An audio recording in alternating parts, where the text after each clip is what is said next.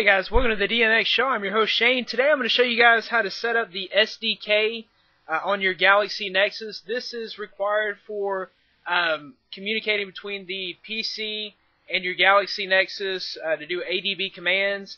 That's for like pushing super user to the phone, or if you wanted to push a custom recovery to replace a stock recovery to your phone, you can do that through ADB, but you've got to have the SDK installed. Also, another big important part of the having the SDK installed, why we need it, is so that we can restore our phone back to factory settings. I'll show you guys that in another video, but for now we're just going to set up the SDK.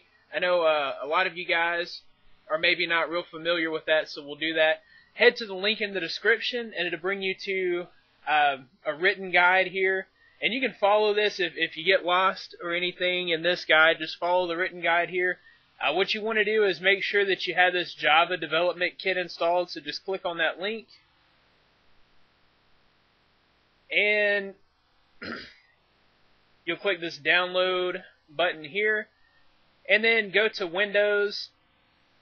And if you're on 32-bit Windows, you'll install the x86. If you're on 64-bit Windows, you'll install the 64. So just click there, it'll download the exe, start the exe, and it will guide you through the process of installing the JDK. Once you're finished with that, go back to the guide here. Make sure you download this Android SDK. It'll bring you to this page. What you want is the .zip.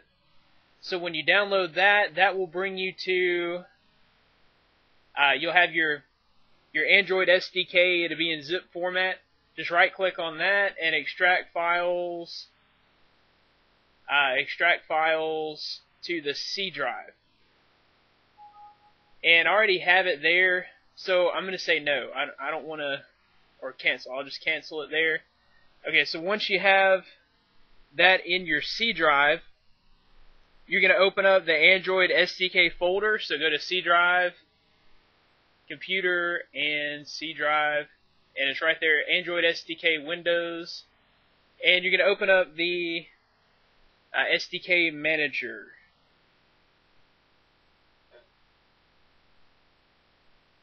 Let's see, where did it go? Okay.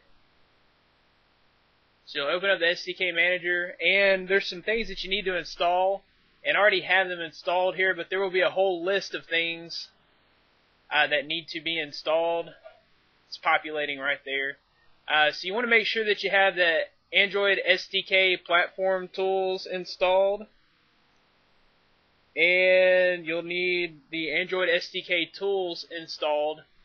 And the other big thing you want to have installed is the Google USB driver package. So make sure that all of those are selected, and then you'll click install.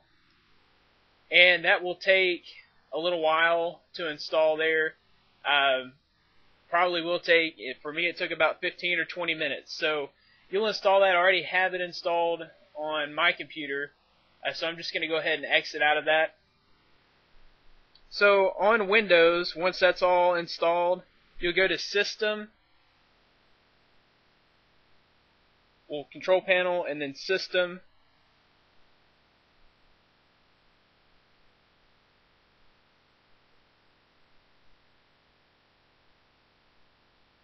And then you'll go to Advanced System Settings.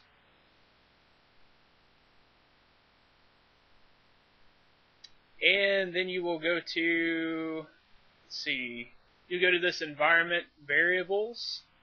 Okay, down here you'll go down to path and edit. At the very end of this, you want to add the path for your SDK tools.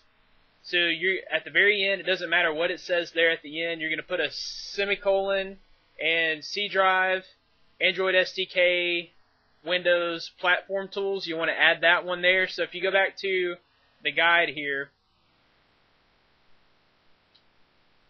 you'll see it right here. You'll just copy and paste this right here. Just copy and paste that right there at the end, and select OK when you're done, and then OK again, and OK. And then you're going to want to download this modified driver INF file. So just go ahead and download that and then unzip it And you're going to want to go back to the C drive. In the Android SDK, you want to go to extras.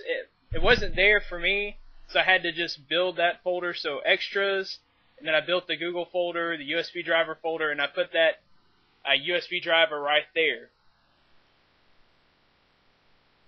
Okay, so once you have all this set up here and it's all installed, it's going to take you about 30 minutes to get it all together because it takes a while for everything to download and install. But once you get it all set up, you should be able to close out of all of this, and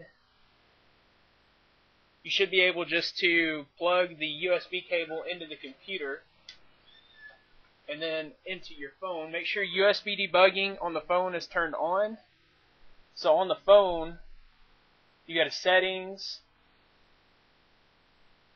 and development. Where is it at? Developer options. Make sure down here that, or up top, USB debugging is selected. Then you go ahead and plug that in. So once that's plugged in, you go down here and type in the search bar, type in CMD, and that's going to bring up the command prompt. And then you're just going to type ADB space devices. If anything shows up here, then that means that the SDK has installed correctly. So at that point, you would be done.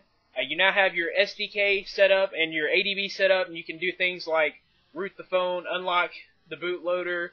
You can restore to factory settings and flash a custom ROM through your custom recovery. Guys, thanks for watching. Check out droidmodderx.com for all the latest news, ROMs, mods, and hacks for your Android phone.